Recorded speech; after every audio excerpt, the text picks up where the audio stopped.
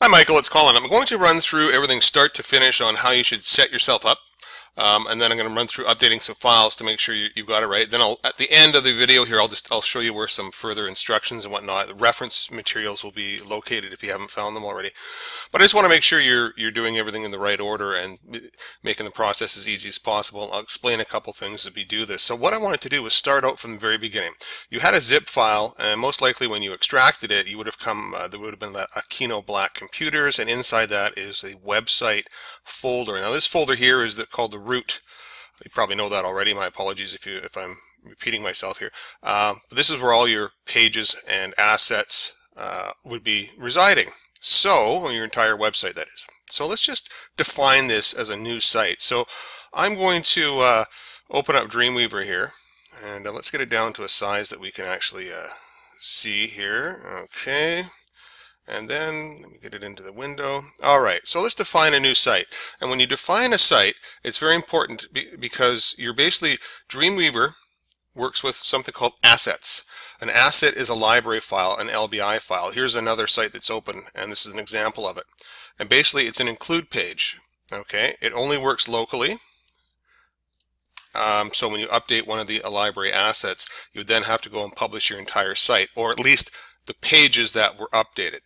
I'll explain a little bit more about this in a second, but the key point here is when you define a new site in Dreamweaver, it creates something called a cache file. It links all the library assets into your pages. So when you update an asset or a library file, it will update the information within the pages that it's linked to. So now that I've stumbled across my words, let's just go and define a new site. So we go to the Site menu, New Site. MB. I'm just going to do a short MB, and then I'm going to click on the Browse for Folder. And what I'm looking for here is the, let me just get to your folder here for a sec. Right, now here is your customer folder that I've created for you, and then we have the Kino. We click inside, and we click inside until we have the website folder, and we click into that. Now we want to make sure that it says Select Website up here, and select website down here. If it does not match, you need to click into, say, the templates folder, and then up one level, out again to reset it. This is how we tell Dreamweaver that the website is the root folder, and this is where all our main files are going to be located. Okay, so when it says select website here and select website here, we just simply hit the select button and then save. When I hit save, watch what happens. This cache file is created. What the cache file does is it goes into your pages and it looks for library assets. Now in most cases you can see your assets by clicking on this tab here if it's visible, or go to your window and assets button right there. Okay, and then down the side here in Dreamweaver we have all these different things. They're called all the different assets that you would have in your site. It could be images, it could be SWF files, flash files, movie files, and right down here at the bottom, library files. And this is typically the only asset that we would really use, or you would use in the asset panel, and they're all library pages, right, or include pages. So when you go to update one of the library files, it will, because it's now cached and defined, it should be able to find the pages that it's located in and update the content appropriately. So now that we have the site open, I typically say let's run a quick test. We go and find the index page, and I hit F12 to preview it. There it is there, coming up, cool. I'm just going to resize it so it fits, like so, into the video window. And one of the first things I do when troubleshooting a site, when somebody says, hey, my library files aren't updating, is I open up a page, I scroll to the very bottom, and I look for the copyright. Okay, right down here. And then I go to my library, my shared, and there's my copyright library right there, my LBI file. Now, this code right here, forget the meta tag at the top. That's what Dreamweaver uses to say, hey, this is a library asset. But everything after that, all this code in here, is simply embedded into the bottom of your pages. So if I were to open up the index page right here and scroll to the very bottom, let me make some room here. As a matter of fact, I'll just get rid of that. See all this stuff in yellow? These are all assets. right? And there's the copyright asset right there, the copyright library file that's embedded into this page right here. So this stuff in yellow, besides the opening comment tag here and the closing end library item comment tag there, everything in the middle of that, that's all your content from your library file. If we open up the footer right here, there it is there, and it gets embedded into your page down here. Okay, so let's make a change here. Let's go to your copyright and let's change the date to 2003 and save. Now it's going to pop up this little box, and this is important because this tells you what pages are being updated, right? It takes about a second a page, so if you have 30 pages, it should take about 30 seconds or so when you update a library item. So I'm just going to put this on pause while it runs through everything. Okay, so you had a total of, say, 92 files that examined them, and 91 of them actually used the copyright at the bottom of the page. So we can close this down. Now, my index page is open, and it has little asterisks up here. Okay, if I click on that,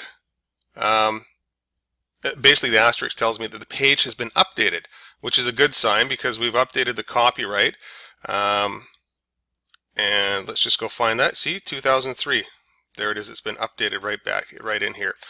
Okay, so that's cool because we wanted to make sure that was updated. Now we can go back and change it to 2002, all right, and so on. All right, so that's just a quick example of when you update a library item, it will update the code within that page, but you still have to publish that page up to the server.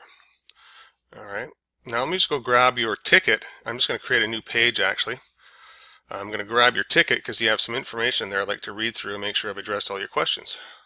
Okay, Michael, so what happened is I read through your ticket initially, and this first sentence, or not first sentence, but this bit here, when you were making up your site and you did it with Explorer, that is where I think that things went off the rails, and that's why I did the video at the very beginning showing you how to define the website folder. It doesn't matter where on your computer that website folder is, but you must define it within Dreamweaver. If you don't, the cache file is not created, and then the library files will not update.